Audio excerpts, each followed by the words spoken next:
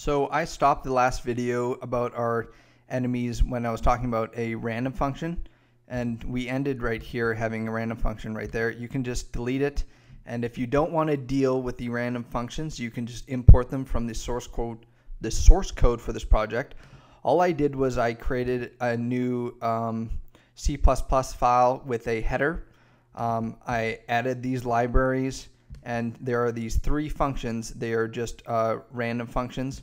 One is a random number from 1 to whatever you input, and it returns it, and then one's from 0 to whatever you input, and then one's a Boolean, true or false, being returned.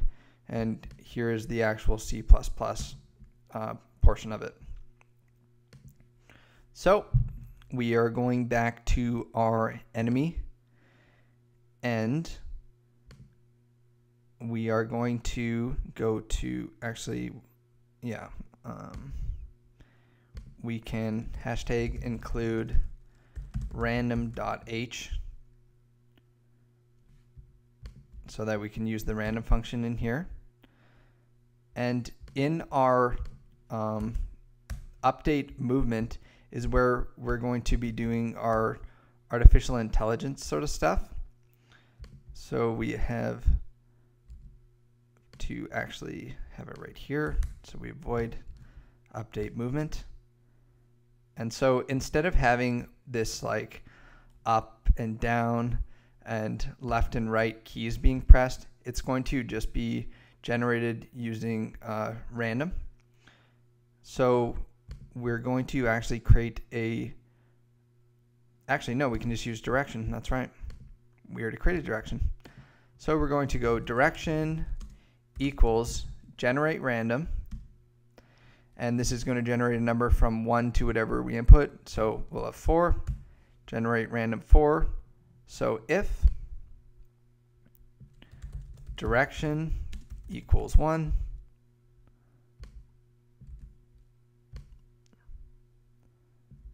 if direction equals 2,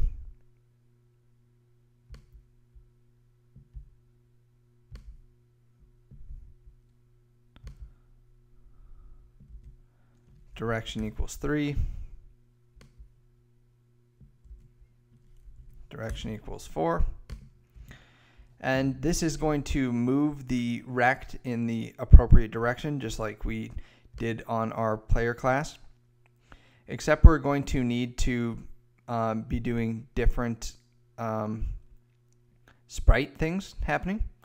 So this is up and down, and we're actually not going to be changing the texture rect because for our little green dude, he doesn't have up and down sprites, but you could easily do that if your person did.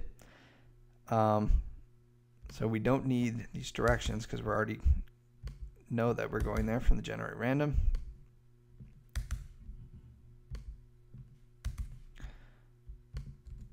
So if we just compile this, let's take a look at which direction. So he was facing left here. So at 4 he was facing left, and at 5 he's also facing left because it's the next step in his animation. So this is actually left, and this is right. So we should have 49 times 4 and 49 times 6. And how I determined that was that it goes, each of these is 49 in width. So we go from 0, 0, 1, 2, 3, 4. So at 49 times 4, he's facing left. And at 49 times 5, he's also facing left, but it's the next in the animation. And then at 49 times 6, he's facing right. And the next one, 49 times 7, he's facing right in the next animation. So in enemy, that's what we have. And the Y should actually be 0. And the dimensions that we're loading in are 49,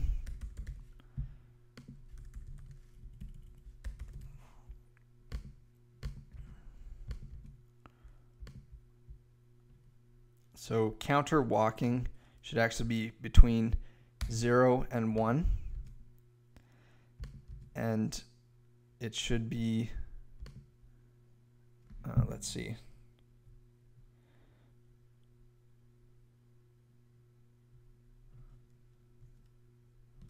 We can make, it starts there, and then it goes plus 49 times counter walking.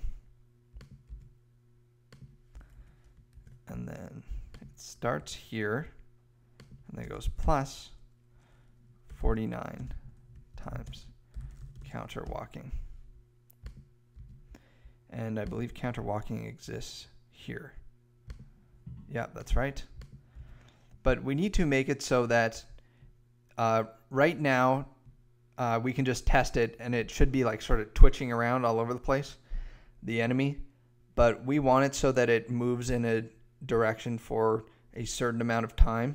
So we'll add that, but let's just make sure that this is actually working.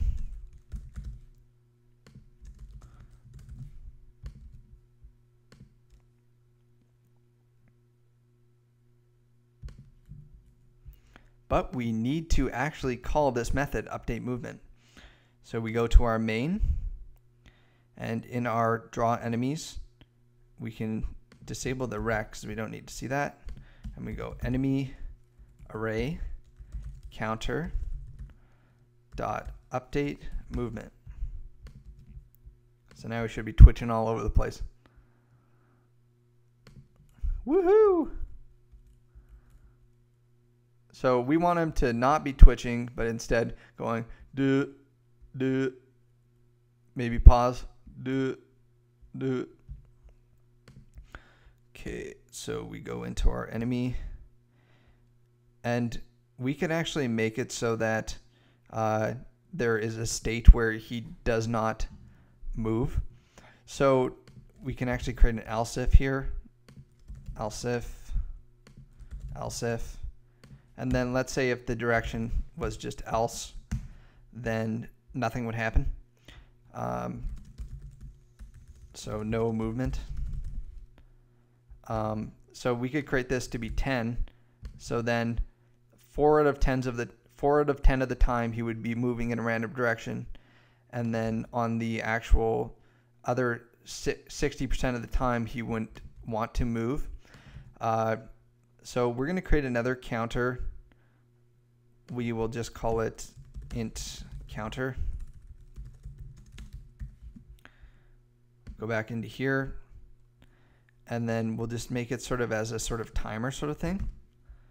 So we'll go counter plus plus if counter is greater than or equal to, let's say 500, then counter equals 0. And this is where we're going to generate our random new direction, right inside here. So once this counter goes to 500, it's going to give us a new direction that we're going to be traveling in.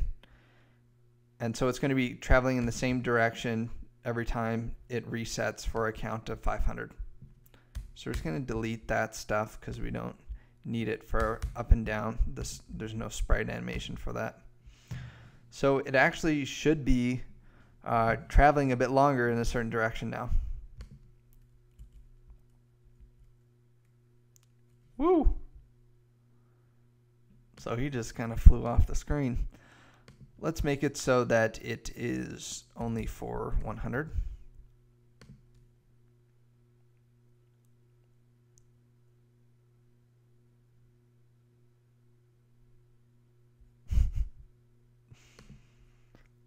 Let's try and slow him down a little bit. So let's change his movement speed to 1.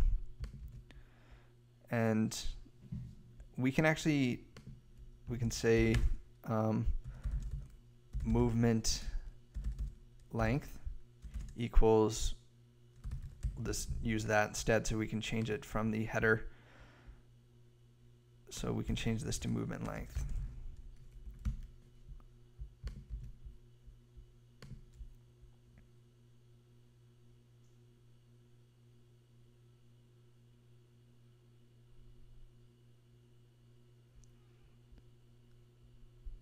Do you see how he has a little animation because he's going doot doot. There's 2 frames. So that's kind of funny. How about we make it so that he has a greater chance of not moving, and we make the movement length, we make his speed 0.2. Let's see how that works.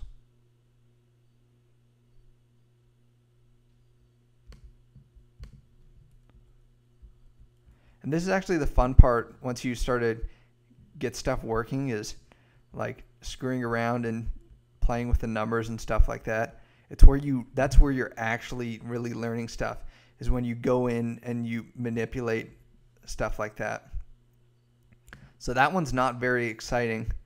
So what if we made it movement speed 0.5 and the length 150? Let's try that.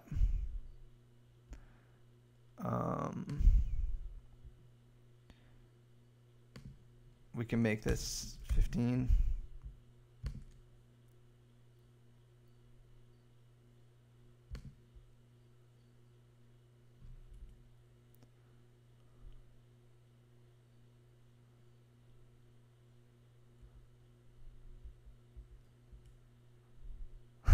That's just terrible.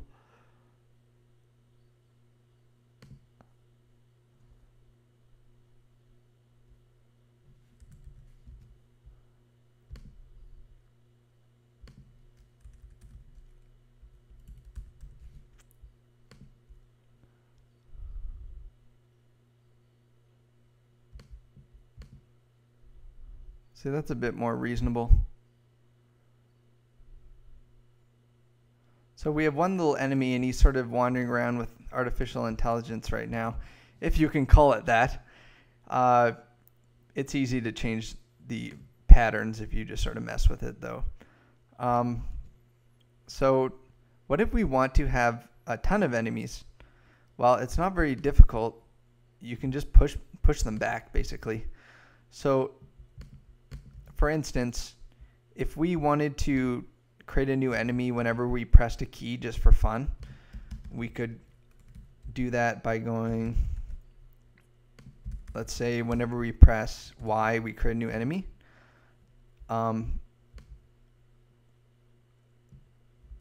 We then do this. We're pushing back enemy 1. But let's say we want to spawn it at a random location. We actually need to include the random header file, random.h, and we are going to go generate random, and we're going to do window.size.getSize.x,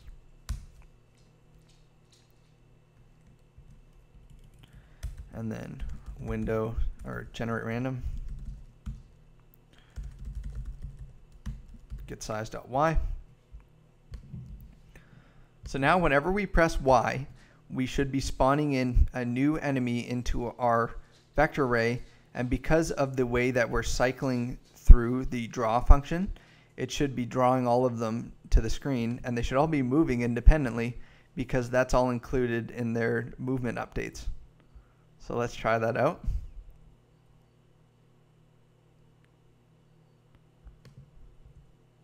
Okay, so I'm going to spawn a bunch of them. So they're all moving around, those little fellas. And let's just create a ton of them. It's funny because a few months ago, I was doing this, but I had a bunch of fish, and there was a bunch of different types of fish. And they were just like filling the screen, and I would try different artificial intelligence patterns that I was just like making up randomly, and they would form like sophisticated patterns when I would spawn like thousands of them and stuff, and you could just sort of wander around and like watch how they moved. It was pretty interesting. It's also fun to create randomized stats for your enemies, and then if you set up something so that if you click on the enemy, like for instance I was using with fish, I could see their generated stats, and I would create special names for them that were generated and stuff too from a list. And they could be rare and stuff like that. And you could just click on different ones and see the different stuff you made, because the constructor randomized what they were. So in the next video, we're going to be dealing with collisions. So when we fire our missiles, we want to actually damage the enemy. So once our projectile collides with an enemy, it's going to take away from the enemy's health, that we're going to give it health, and it's going to destroy the projectile as well. And then once the enemy runs out of health, the projectile, the enemy is going to die, and perhaps our player could get some points, or the enemy could drop an item, but that's going to be a few videos away, I think. We'll just try and get the projectile to actually collide with something. Thanks for watching, and give it a thumbs up or a like, I guess, like they now say, if you learned something.